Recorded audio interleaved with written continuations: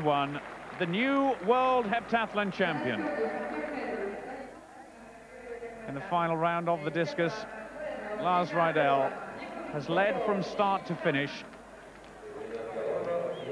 Still his best, 66 meters 20.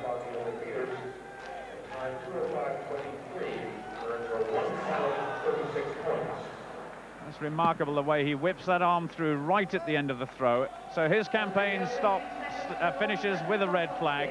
It's a foul. But the next thrower to go, Wolfgang Schmidt, the final thrower in this competition, could prevent Riedel from winning that gold medal. Schmidt back in 4th place. Riedel leading, of course. De Bruin of Holland. That very good throw of his, in fact, coming with his last throw.